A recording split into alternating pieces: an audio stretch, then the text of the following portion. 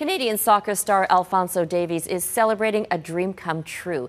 He helped Bayern Munich clean up and become the best team in Europe for a sixth time, winning the Champions League yesterday. Davies, who came to Canada as a young refugee, is only 19. And as Redmond Shannon reports, he's already attained a lifetime of achievements. In soccer, arguably only the World Cup is bigger than the UEFA Champions League. And now, a Canadian international has his hands on the trophy, 19-year-old Alphonso Davies. Only one other Canadian man has won the Champions League, but Owen Hargreaves opted to play for England.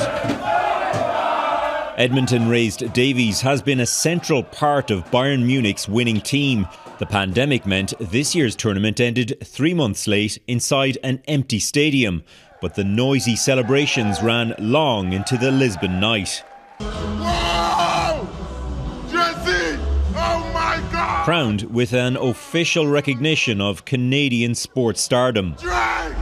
You followed me! Oh my God! Yes, an Instagram follow from Drake. My goal as a player to reach professional level. Davies and his family moved to Canada as Liberian refugees when he was 5, and it wasn't long before his natural talent was turning the heads of coaches.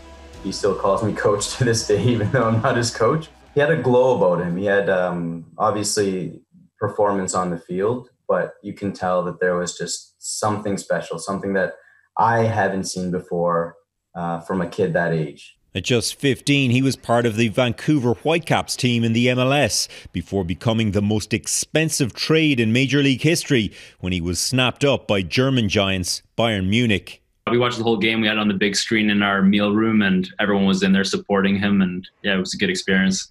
You bet it was. Davies' victory on Sunday earned the Whitecaps an extra $1.5 million in trade bonuses.